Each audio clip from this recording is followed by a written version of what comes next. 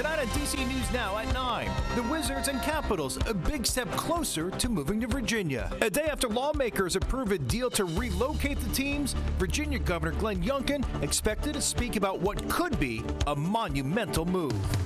Happening now, a final vote to bring data centers to one of Virginia's largest counties. Oh, we won't sleep until tomorrow afternoon at this rate. We're live as the marathon meeting in Prince William County is set to go well overnight.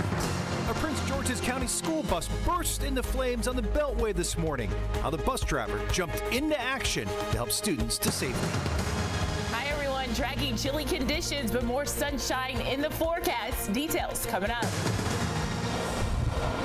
Metro's budget crisis could spell trouble for riders and workers. It would, dramatically change Washington for the worse. What could happen if WMATA does not get the funding it needs?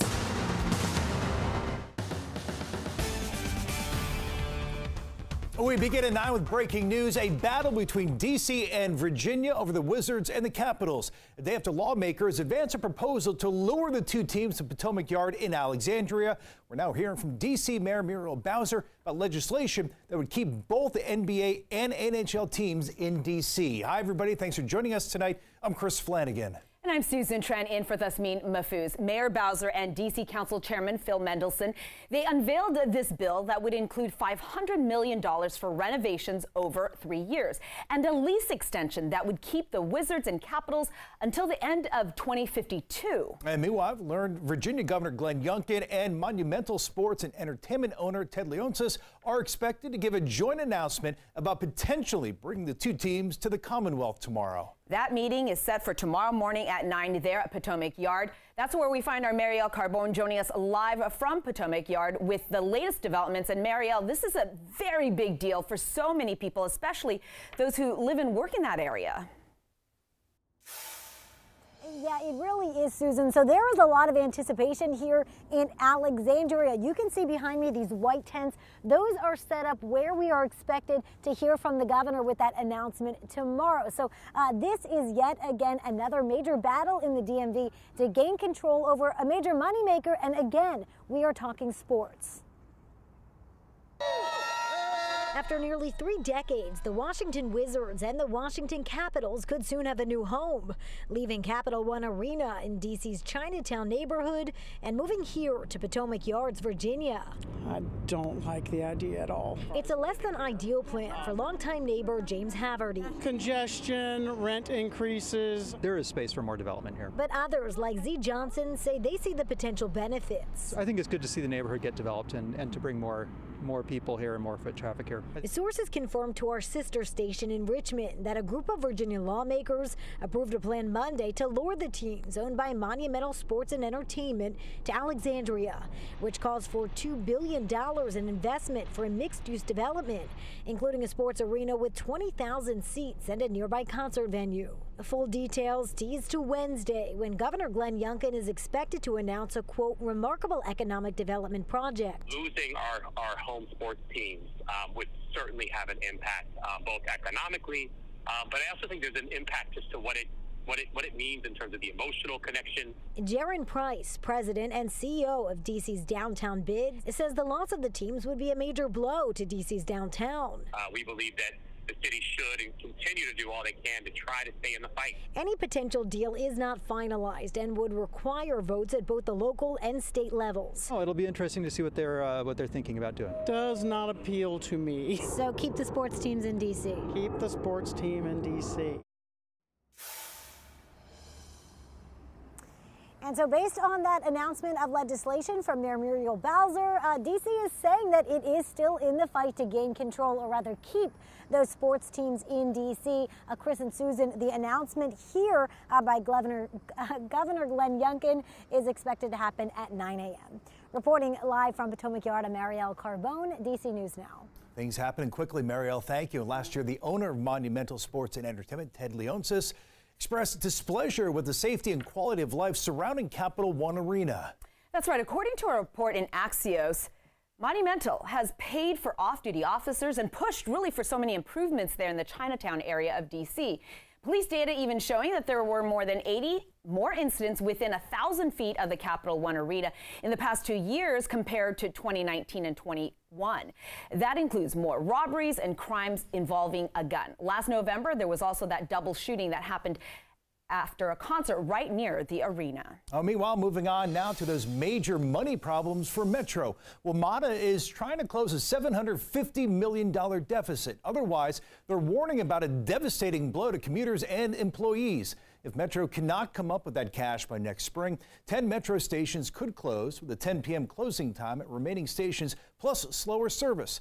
Not to mention a 20% price hike for riders and half of Metro bus lines getting cut. And it's not just a concern for commuters. WMATA says it would have to lay off more than 2,200 workers. The union representing WMATA workers is calling on local governments in D.C., Maryland, and Virginia to come together and find a way to fund the transit agency fast. It would, dramatically change Washington for the worse.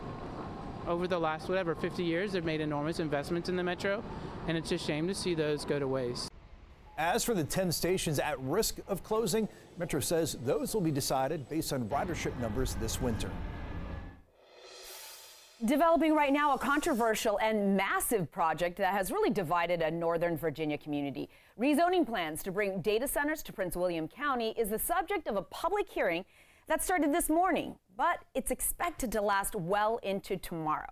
How the 8 county supervisors vote on the Digital Gateway project could really shape the region for years. Yeah, Northern Virginia reporter Max Marcilla joining us live tonight from Woodbridge to break down the project and what's at stake. But Max, let's start with the atmosphere where you are right now. I mean, they're in the midst of a marathon meeting. They are, Chris and Susan, all throughout the morning, afternoon, and now into the night. People have been coming and going, waiting for their turn to speak to county supervisors, and then waiting for those county supervisors to cast a vote whether they will rezone more than 2,000 acres of Gainesville land for a massive data center complex. On a cold night in Woodbridge, there's no shortage of hot coffee.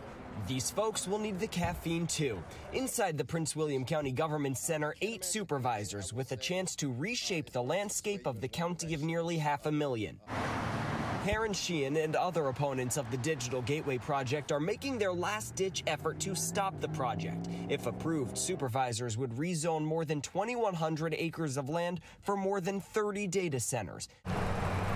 The area is adjacent to the Manassas National Battlefield Park, and critics of the plan say it could ruin the park and surrounding rural area, as well as harm the environment. We're going to lose our green spaces, and we're not going to realize the benefits that they keep on promising. You don't want to be the richest county in America. You don't want one of the 20 best public school systems in the country. But supporters say this project would bring in a ton of money that could go toward education and other priorities. By some estimates, roughly $400 million a year in revenue, and that could lessen the burden on taxpayers. Oh, we won't sleep until tomorrow afternoon at this rate. The only thing agreed upon tonight is that it's going to be a long night. As of 6 this evening, more than 115 county residents were signed up to speak in person, with an additional 200 people registered to speak virtually. And with a 9-minute clock for each of them, a vote may not even happen before the sun comes up in the morning.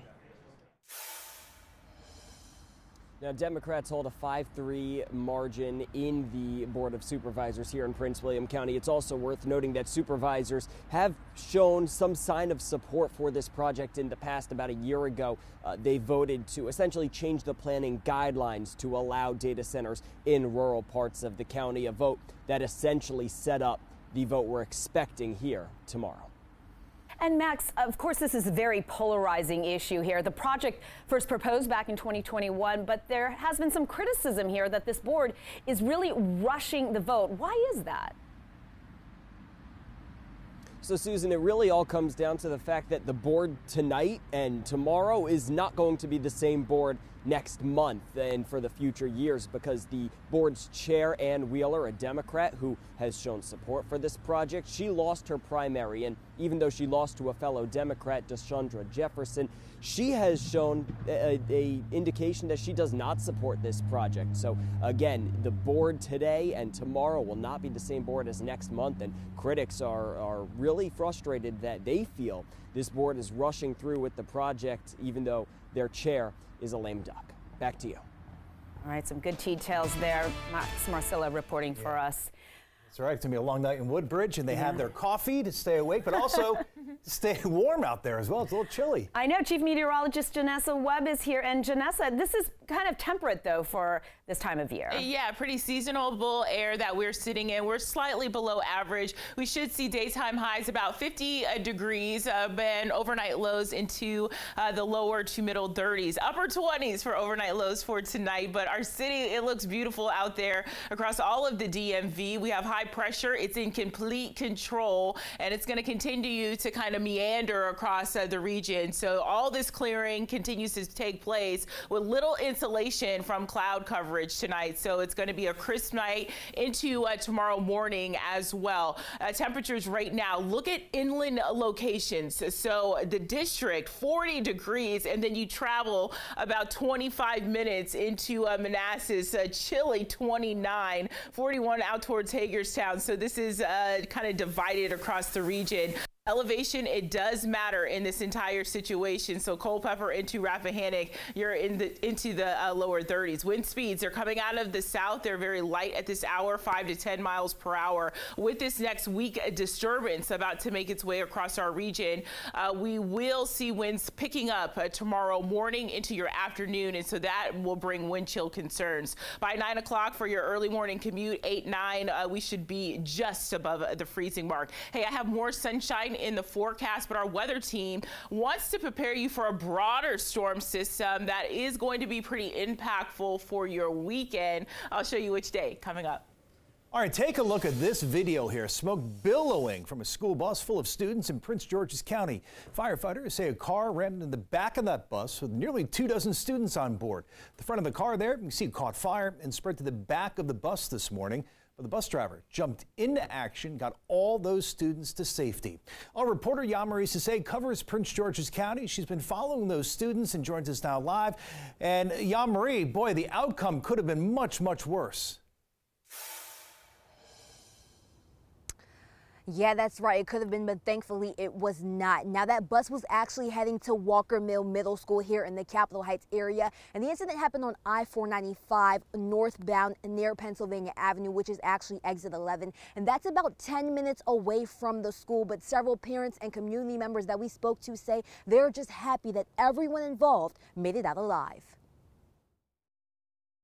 A scary sight to see for drivers Tuesday morning on I-495. A car crashes into a Prince George's County school bus full of students on their way to school, and a fire breaks out. There's no rules in driving anymore, so people are just not mindful of that, especially when it comes to school buses. According to Prince George's County Fire Department, a car rear-ended the school bus on I-495 near exit 11, not too far from Pennsylvania Avenue. All of this happening just before 10 a.m. on Tuesday. Officials say the engine of the car is what led to the bus bursting into flames. The bus driver was able to evacuate all the students and nobody was injured. You can even see the students standing on the highway several feet away from the scene. Concerned parent, of course, I and other parents as well will feel kind of horrific, and it's a scary experience to hear something like that, especially that's the last thing you want to hear. The bus was on its way to drop students off at Walker Mill Middle School, the same school Shayla Johnson's child attends. She says it's very scary to hear. If it was my child, I would be very terrified. Prince George's County Public Schools says students and the drivers were picked up and taken to the school for further evaluation. I hope everything's okay. Now, I did speak to one student who actually rides that bus every single day, and gratefully he wasn't on the bus this morning, but he says several of the bus riders that all ride that bus with him every day were taken in for evaluation at the school but did not come to class. He said a lot of them were picked up by their parents earlier today, and PGCPS did say that there were no injuries by this incident. For now, reporting in Capitol Heights, Maryland, I'm Yamari Sase, DC News Now. All right, some quick thinking by that bus driver there. Yamari, thank you. We're learning new details about the moments before a deadly Tesla crash that happened this summer in Virginia. The Fauquier County Sheriff's Office says the Tesla was speeding on autopilot. Then moments later, it crashed into a tractor trailer. The Tesla driver, Pablo Teodoro, died. And this is the third crash now since 2016 where a Tesla on autopilot ran underneath a crossing tractor trailer. It's really raising concerns about the safety of that partially automated system.